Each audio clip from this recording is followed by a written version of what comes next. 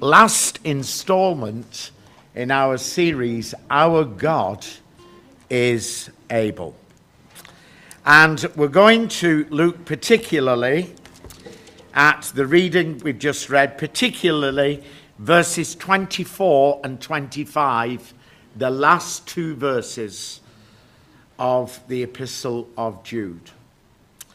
Now to him who is able to keep you from stumbling and to present you faultless. I'm going to read that again. Now to him who is able to keep you from stumbling and to present you faultless before the presence of his glory with exceeding joy. To God our Saviour, who alone is wise, be glory, majesty, dominion and power both now and forever. Amen. Let's just have a brief word of prayer before we come to consider what lies before us this evening. Lord, as we come to your precious word, we thank you that your word is living and powerful and sharper than any two-edged sword. We thank you, Lord, that it's your word that speaks to the heart. And so, Lord, I pray by the power of the Holy Spirit, this night, you will speak right into hearts. You will convict of sin. And that, Lord, tonight, people would find the Lord Jesus as Saviour and Lord. In Jesus' name, amen. As I say, this is our last installment on the series, Our God is Able. There are a number of verses we haven't considered and will not consider that speak of God's ability. For instance, in Matthew's Gospel, chapter 10 and verse 28, speaking concerning the ability and the authority of the Lord to administer judicial punishment.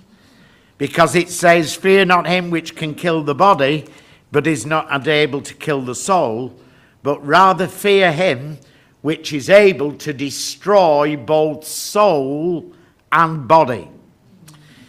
In another verse, in the book of Romans, and verse chapter 11, and verse 23, it speaks there, they also, if they do not continue in unbelief, will be grafted in, for God is able to graft them in again.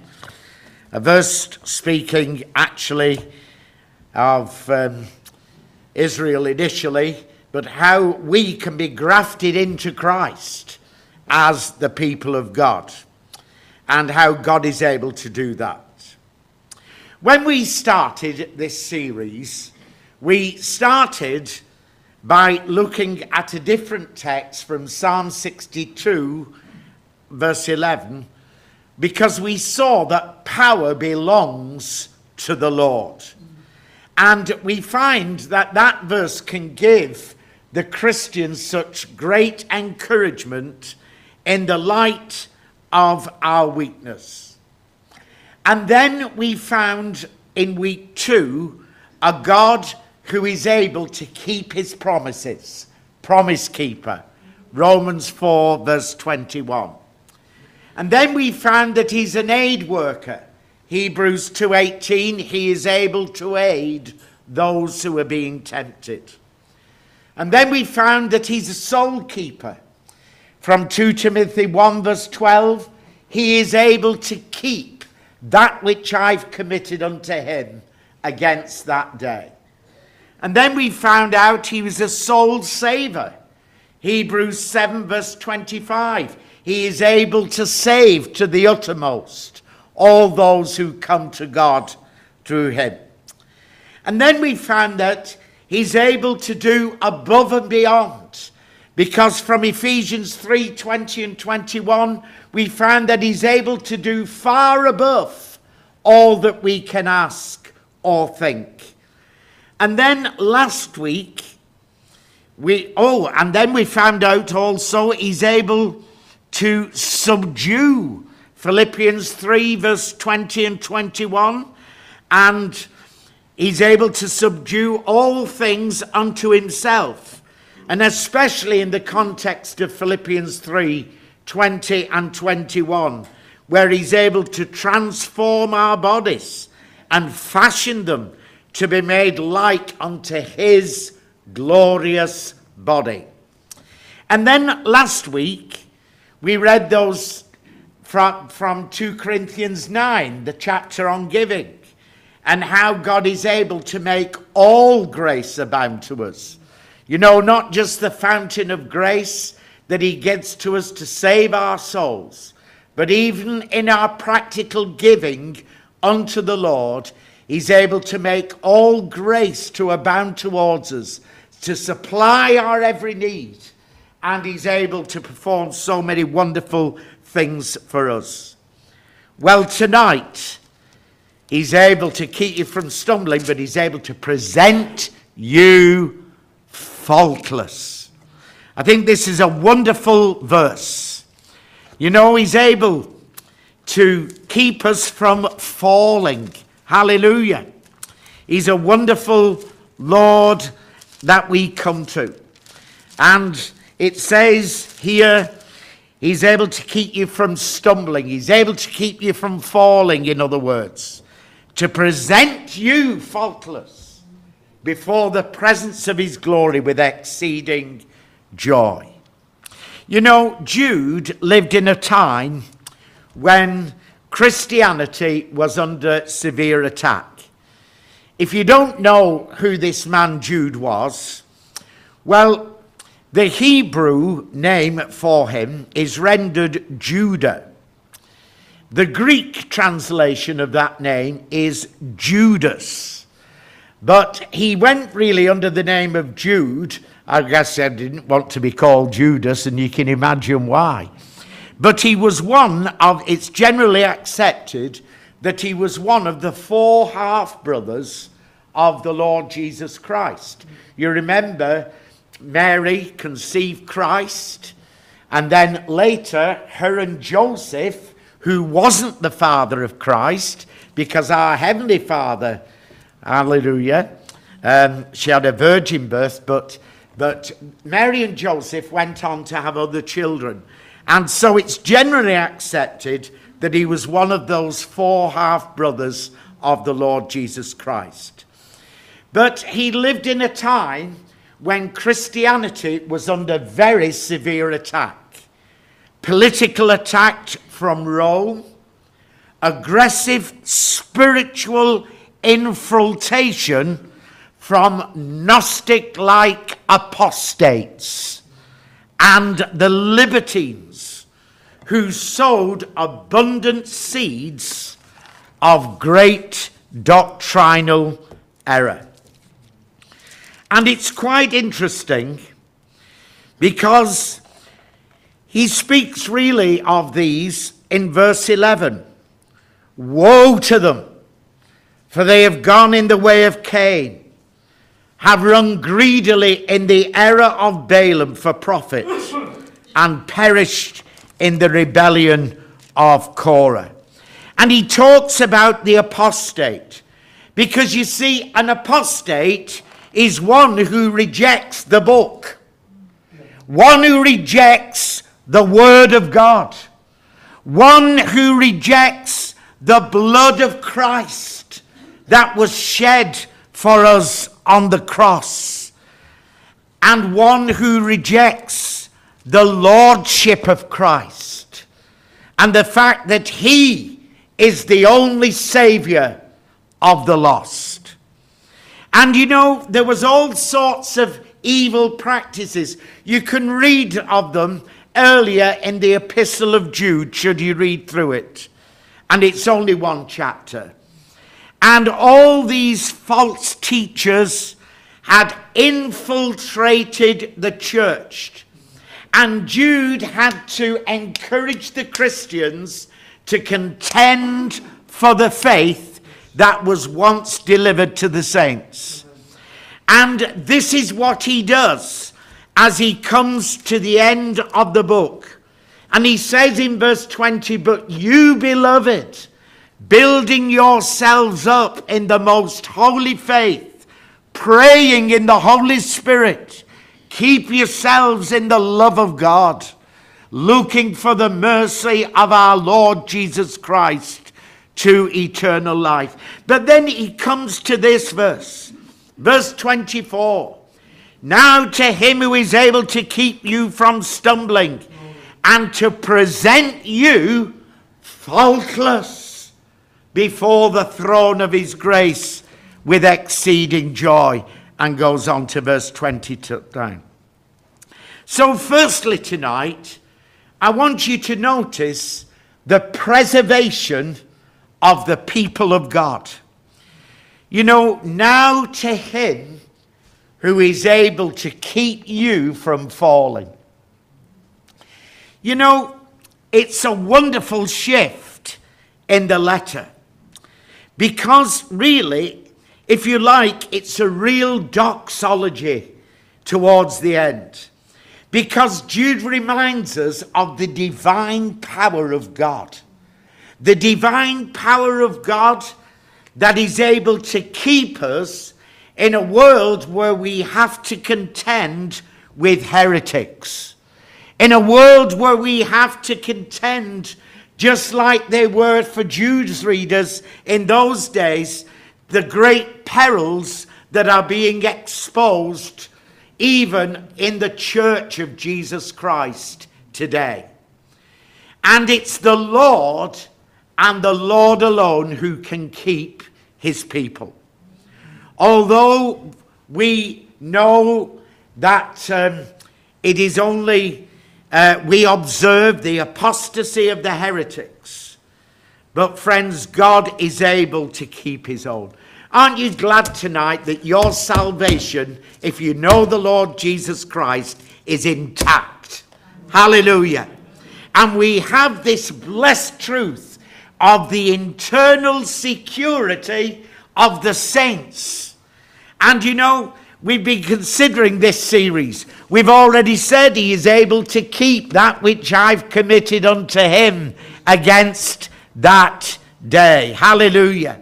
And praise God, you know, in the New Testament, there's much written about our security as the people of God. And you know, they were moved to write much about this because, friends, it would be great comfort to us in our day and generation for us as saints of God. You see, friends, there are times when the devil sows doubts in our minds. And sometimes you can doubt even your own salvation.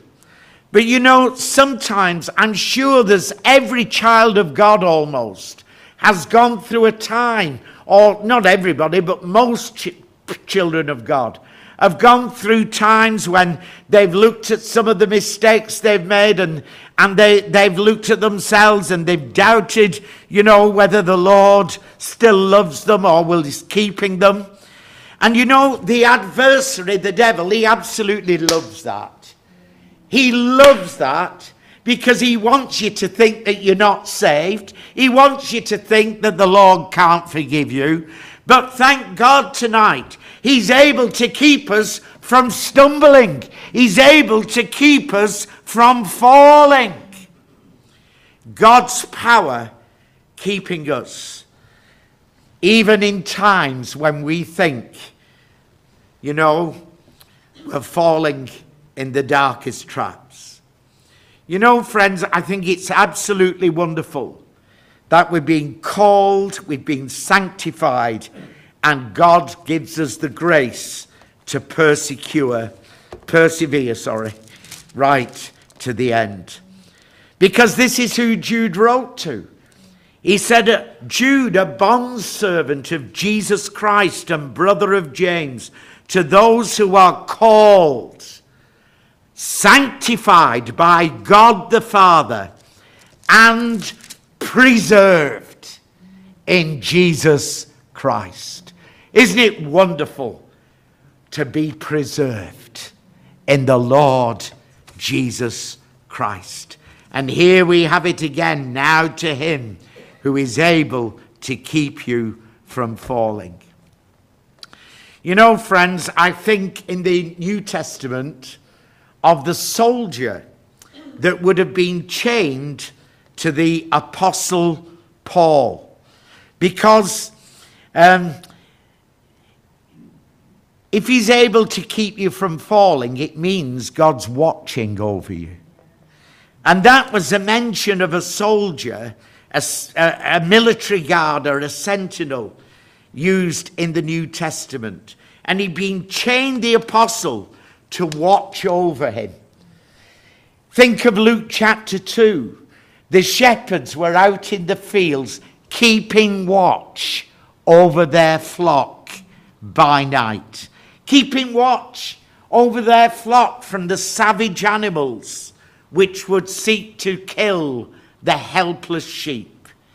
And you know, friends, there's a verse in 2 Peter chapter 5, 2 Peter chapter 2 and verse 5. And it says, it's speaking, you know, God did not spare the angels who sinned, but cast them down to hell and delivered them into chains of darkness to be reserved for judgment, and did not save the ancient world, but saved Noah, one of 8 people, a preacher of righteousness, bringing in the flood on the world of the ungodly, and turning the cities of Sodom and Gomorrah into ashes, condemning them to destruction, making them an example to those who would live ungodly. But that, you see, friends, God is watching over his people. As a mighty captain, he keeps us from the enemy who would seek to destroy us. As the good shepherd of the sheep, he keeps us from the ravening wolves, the apostate teachers that would seek to destroy us. And he keeps us from the deluge of God's wrath. You know what he did in Noah's day? Friends, he's going to do again with people. He's going to condemn them to hell.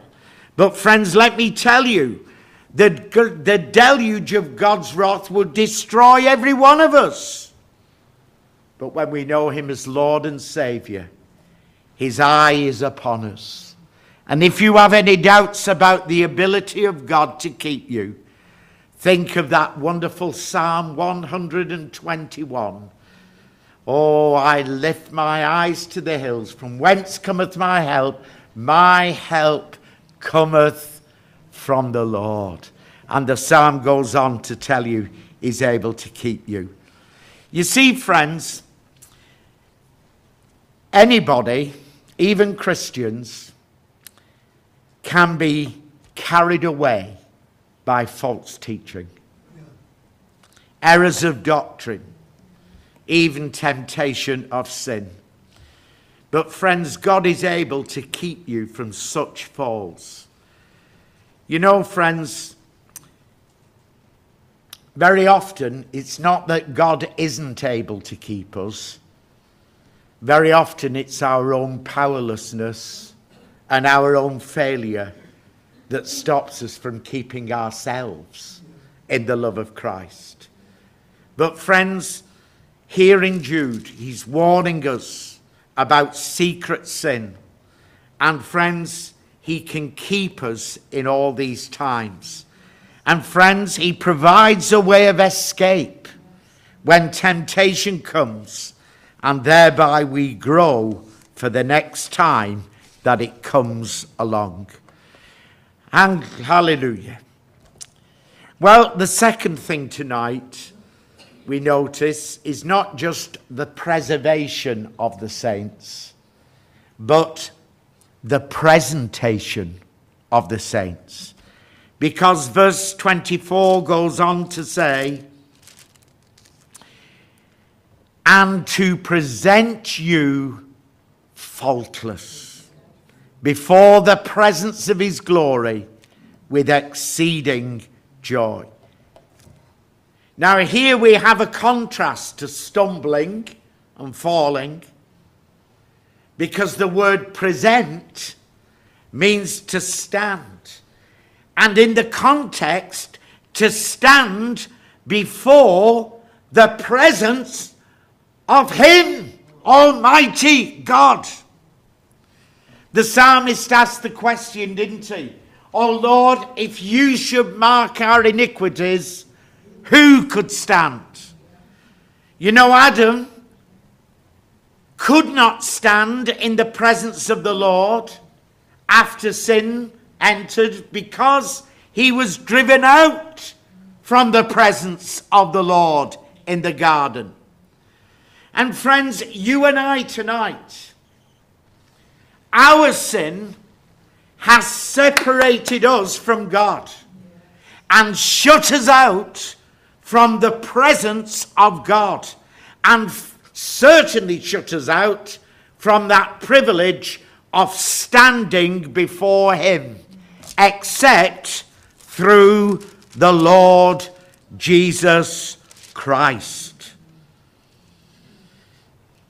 You see, the Bible says in Revelation 6 verse 17, for the great day of his wrath has come, and who is able to stand?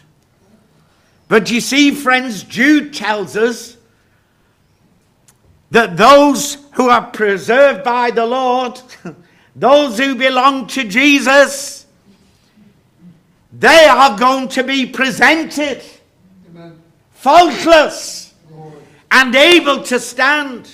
Those who are united to Christ, those who are living in Christ, those who are abiding in the vine, are the ones who he keeps from falling.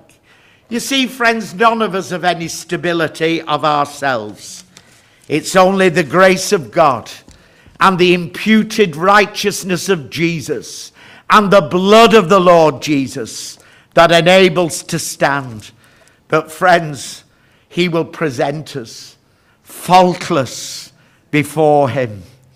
You know, that word faultless means absolutely blameless and unblameable. You know, Colossians chapter 1 and verse 21, and you who were once alienated and enemies in your mind by wicked works, yet now has he reconciled in the body of his flesh through death, to present you holy, blameless, and above reproach in his sight, if indeed you continue in the faith, grounded and steadfast, and are not moved away from the hope of the gospel which you have heard, which was preached to every creature under heaven, which I, Paul, he said, became a minister. Unblameable. You know, friends, it's a wonderful thing. You know, in the Greek, this word blameless, it means not only acquittal, but it means the absence of a charge or an accusation. And you know, friends, that's how Christ is able to present you. What did Paul the Apostle say in the book of Romans and in chapter 8? He said these words. Romans chapter 8, verse 33. What shall we say to these things? If God is for us, who can be against us? He who did not spare his own son, but delivered him up for us all, how shall he not with him also give us all things? Who shall bring a charge against God's elect? It is God who justifies. Who is he who condemns? It is Christ who died, and furthermore is also risen, who is even at the right hand of God, who also makes intercession for us. That's why we can be presented blameless and faultless. Let me just take another verse on that theme from 1 Thessalonians chapter 5 and verse 23. Now may the God of peace himself sanctify you completely, and may your whole spirit, soul, and body be preserved blameless at the coming of our Lord Jesus Christ. Praise his lovely name. You know, friends, this is how you and I will stand in the presence of the Lord Jesus Christ. Because Christ as a lamb presented himself without spot and wrinkle to God as a sacrifice on our behalf. And therefore Christ is able to present a glorious church, not having spot or wrinkle or any such thing. Thirdly and finally, so we talked about the preservation of the saints. We've talked about the presentation of the saints, but the proclamation of the saints. Because it says in our text tonight, now to him who is able to keep you from stumbling and to present you faultless before the presence of his glory with exceeding joy. To God our Saviour, who alone is wise, be glory, majesty, dominion, and power both now and forever. Amen. It's a verbal expression of adoration directed to our God, who is worthy of all glory, dominion, and power. You see, remember, Jude, throughout the epistle, has been thundering out about the apostasy of the day. But you know, he does not close the book without blessing God for preserving the saints from falling, for presenting them faultless in the presence of his glory. And now the saints proclaiming him. Now, what does he mean when he says, to God our Saviour, who alone is wise, be glory, majesty, dominion, and power? What does he mean by that? I mean, after all, can we add anything to the excellency that God already has?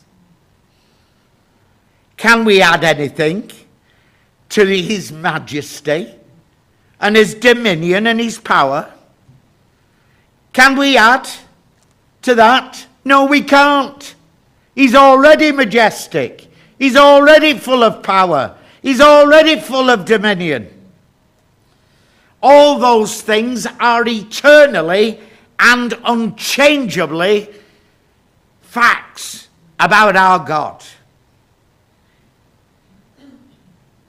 He possesses all these things in himself. It's not that he receives them from us, but they can be proclaimed by us because we see in him the glory, the majesty, the dominion, and the power that belongs already to him. Why? Because he is worthy. How do I know that? Well, Revelation 5 verse 12. Worthy is the Lamb who was slain to receive power and riches and wisdom and strength and honor, glory and blessing. Friends, we are proclaiming what he already has. And folks, the wonderful thing is, we can give him that glory because he is worthy. Tonight, brothers and sisters, our God is able. Our God is able.